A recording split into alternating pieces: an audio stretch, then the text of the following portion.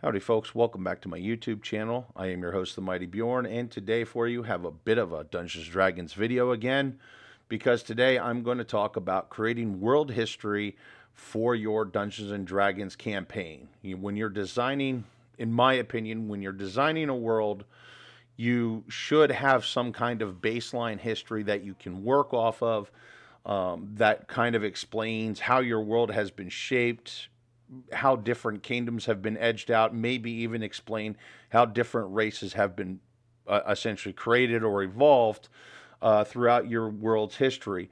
I don't feel it has to be something extremely detailed, but it's definitely something that I feel you should do if you're creating a world. It kind of brings more life to the world. It could influence your stories or your campaigns, or you could create campaigns and stories around that world history, things of that nature. And honestly, I think one of the best sources to really take influence from is actually from Robert E. Howard's The Hyborian Age. Now, Robert E. Howard, brilliant writer, he created the Conan the Barbarian series. He created Call the Conqueror, Solomon Kane. He wrote a lot of short stories over actually a really short period of time, even wrote some Western stuff. And it's really interesting how he approached it. And a lot of people feel that he is the father of low fantasy, which I'll get into here also in a little bit about that. But the first thing I want to discuss here with the Hyborian Age is you can actually go to the Cybrarian's YouTube channel, and he's actually got an audiobook form of the Hyborian Age, as well as he's got a lot of other content from Robert E. Howard. I feel he's really good. I actually really like the work that he does. I listen to the Conan novels that he has on his YouTube channel pretty often because I really enjoy the Conan stuff. So go over, check out his channel. Now, that being said, he doesn't know me. He didn't ask me to do this or anything else. I'm just plugging his channel because I feel he really deserves it, to be honest. Now, just to give a quick highlight of what the Hyborian Age novel really consists of, and understand these are only footnotes. So this is not going to be in great detail because it's like an hour and a half long, but trust me, it's really worth the hour and a half, especially if you're interested in building your own Dungeons & Dragons world and campaign. But the place he starts, Robert E. Howard starts, is actually with a prehistory, where things are just kind of shaping out, if you will, and it's kind of giving you a prelude of what things are going to be like when actually the Hyborian Age happens. So understand that at the very beginning of the book, the Hyborian Age has not even begun yet. Now, what happens is there's an actual cataclysm, which changes the shape of the world.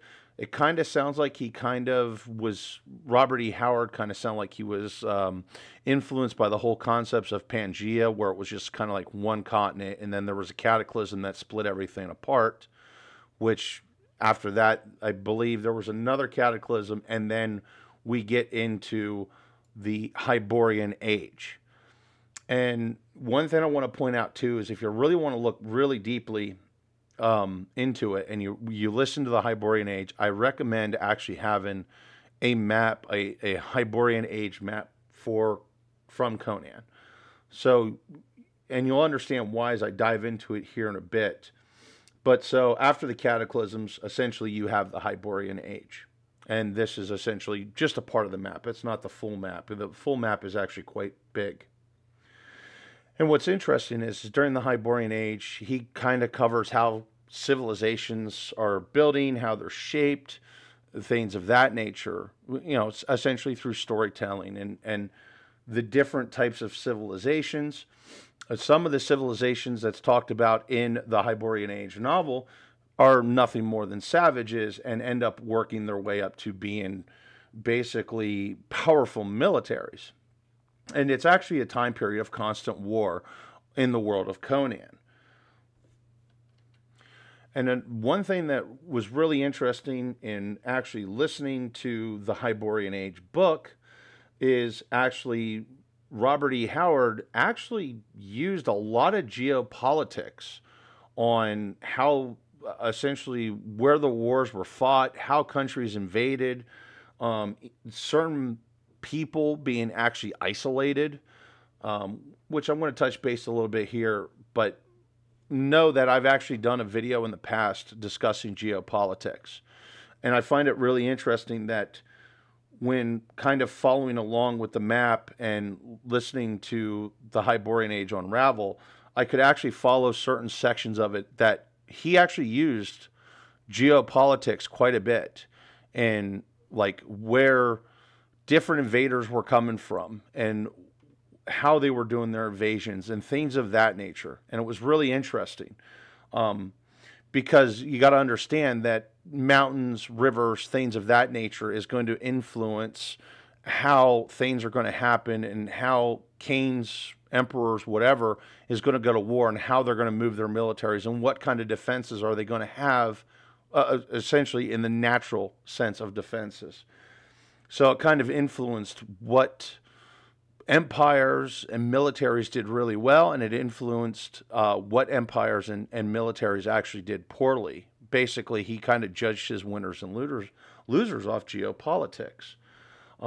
So I found that really interesting, and there's actually parts where he points out, like there's a section where it's supposed to be in the plains, and that essentially one of the militaries actually marched through those plains using cavalry, which is essentially a really interesting way to put it, that basically you just have this huge, massive army of cavalry just essentially going through the plains like nothing, because there would be nothing that would impede the movement of the cavalry outside of some type of man-made defenses to try and break up cavalry forces. Another one that was really interesting is when he got talking about the Samaritans. The Samaritans is, Conan. He's a Samaritan, and Samarian, sorry. But when he talks about Samaria, Samaria is basically isolated and completely surrounded by mountains.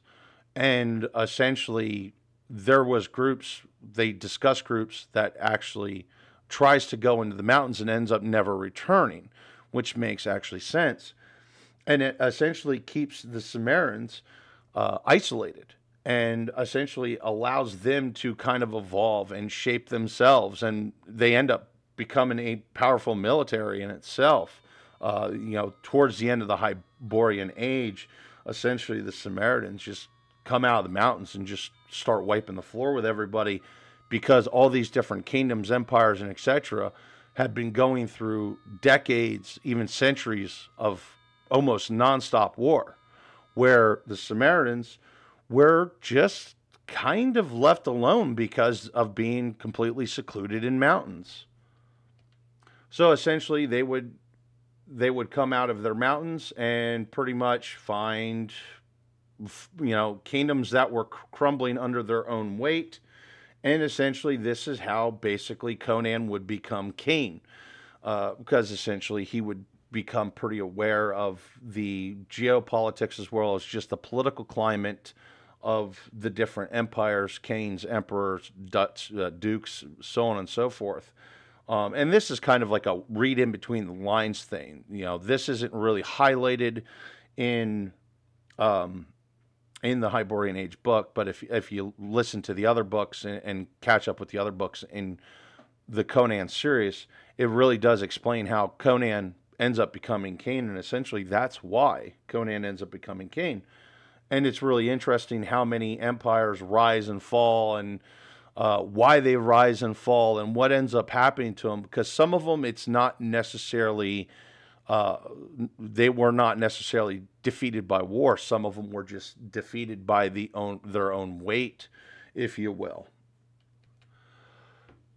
Now, with that being said, too, what's really interesting is the Hyborian Age. He would actually write past the Hyborian Age, and essentially at the end of the Hyborian Age, there's another cataclysm, and essentially the world as we know it now is shaped. And I found that really interesting, is that he kind of made like this pre-recorded history that would be unrecognizable to us, and essentially wiped everything off the face of the earth. And then Earth, how we know it today, would be shaped. So it's really interesting how Robert E. Howard approached this. I do have to say is it does mark his brilliance. He was a really brilliant writer for his time, especially because at his time there wasn't really per se any fantasy writers, and a lot of people contribute him to the father of low fantasy, and actually Lord of the Rings and actually Pirates of the Caribbean would actually be considered low fantasy, as well as Conan and Call the Conqueror and Solomon Kane. That's all low fantasy stuff. And I'm not going to get into too much depth between low fantasy and high fantasy, but Dungeons and Dragons is more of a high fantasy settings, where the settings I just mentioned would be more of a low fantasy setting, which is why you don't see a whole lot of magic actually in those settings. The next thing I want to point out too is that Robert E. Howard actually did all this at least, well, it was over 20 years before The Lord of the Rings was actually written. Well, technically The Hobbit, because that was the first book in the series for The Lord of the Rings. So it's really interesting how he kind of came up with all this and shaped everything how he did it, and actually came up with like a recorded history for his world that would be used to influence his stories years before actually probably one of the most important versions of low fantasy was ever created. And kind of makes me wonder if maybe Tolkien didn't take some inspiration from Conan in some cases, in certain areas, if you will, on like the idea of creating a history for his world, creating different languages, things of that nature for Lord of the Rings. And that's actually one reason why I want to discuss this, because I feel that it is a good way to get inspiration for creating your own world history for your Dungeons and Dragons campaign. But anyway, folks, I think I'm going to wrap up today's video at that. Hopefully you all enjoyed it. Thank you very much for tuning in, and have yourself a wonderful day.